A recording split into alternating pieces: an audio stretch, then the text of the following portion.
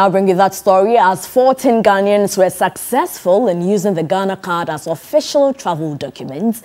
This follows the recognition of the Ghana card globally as an electronic passport that can be read and verified in all international civil aviation compliant borders.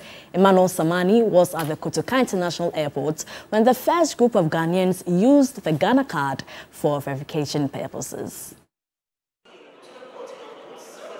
Now, Ghana's national identity card, the Ghana card, can now be used as an e-passport globally.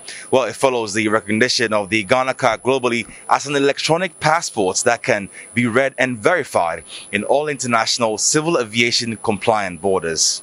Well, with this, the Ghana card, as well as its future biometric equivalents, can be presented as the official documentation at all 197 ICAO compliance countries and 44,000 airports worldwide and board flights to Ghana.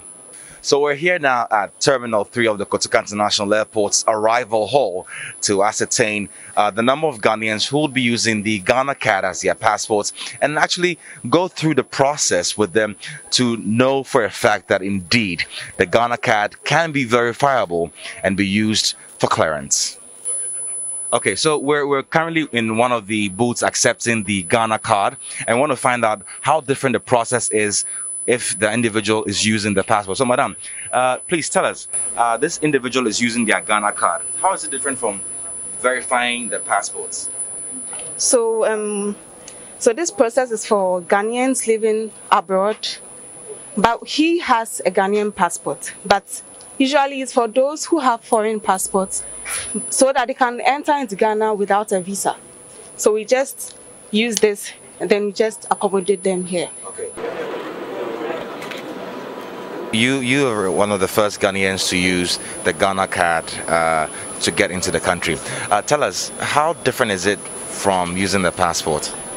I would say this one will be much easier because from where I'm coming from, we use the resident card for so many things. Even when you take the vaccine, all your information is on the resident card and it's same as a passport. So it's easy for you by not carrying a passport as a hard copy like this and then sending it to the airport and then those stuff. So I think it's a good idea.